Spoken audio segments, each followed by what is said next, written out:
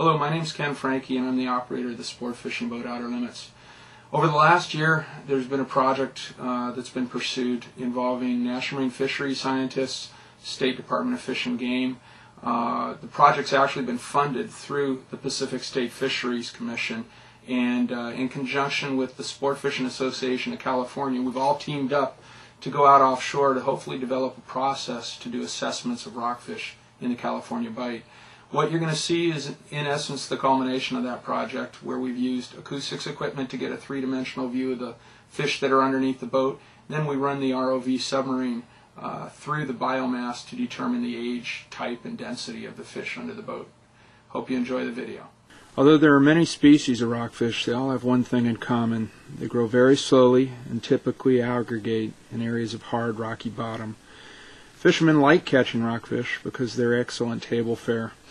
However, heavy fishing pressure, primarily by gillnet fishermen and longline boats at one point, seriously impacted the stocks.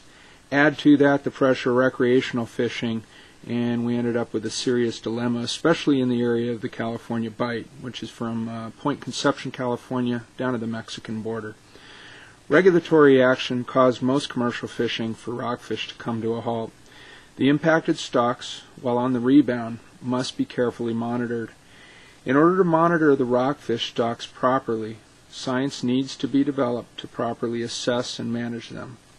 In the past, scientists reviewed catch records as part of the assessment process.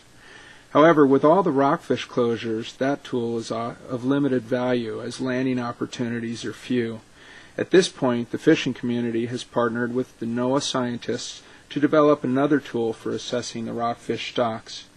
Using multi-beam maps, acoustic surveys, and ROV habitat surveys, it was proposed that non-invasive methods of assessing stocks would be necessary for the future. Captains from the Sport Fishing Association of California brought generations worth of habitat records to the table in an effort to accelerate the ability for the science community to identify the impacted areas. It's a three-dimensional image that we created with the echo sounder data, where we've interpolated between the track lines to get an image of the seafloor in blue, overlaid with three-dimensional images of the fish schools that reside above the seafloor. Here we have some pelagic schools, which we've identified as sardine by the ROV, and quite a large mixture of rockfish schools closer to the bottom.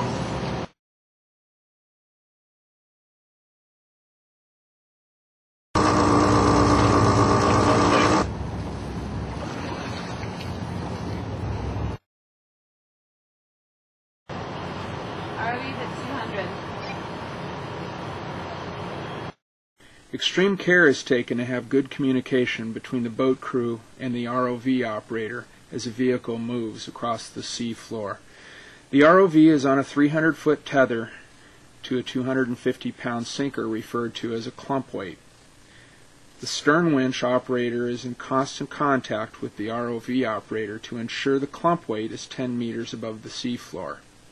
This same tether is then attached to the clump weight cable and run all the way to the surface. So in theory, this cable is actually almost 2,000 feet long. The ROV can then move freely along a 600-foot wide area as it cruises across the seafloor. If something of interest is located outside of this area, the boat operator will maneuver the vessel and follow the ROV. Telemetry on the bridge affords the captain the opportunity to see both the ROV position and the vessel position. Noteworthy in the ROV observations are large volumes of juvenile rockfish. Larger rockfish are schooling in their old haunts during the spawning season, which will accelerate the recovery process. As the ROV moves slowly across the seafloor, you will note the calm behavior of the rockfish. Curiosity is often the case as the fish react to the visitor to their undersea world. Several important aspects of the research are the need to map all of the habitat on the coast, as well as the need to gather the acoustic signatures of the various fish species. While many independent groups have mapped certain areas of California Bight, sharing the data is often, for various reasons, problematic. A goal on the horizon is to map the entire area and share that information with all interested parties. Identification of habitat is the most important aspect of studying rockfish, as they have a pattern of aggregating around areas of structure. The end result of this research would be to provide a quantitative piece of the puzzle to understanding how and where rockfish live. As we move further along in this research, it will be imperative to keep the fishing community and the science community working together. As a team, they will be most effective in seeing proper management techniques developed through proper assessment of the fish stocks. The fauna and general habitat on the seafloor is quite sensitive and easily harmed by trawl nets. Fishermen throughout Southern California have already witnessed a marked improvement in the rockfish fishing the past few years.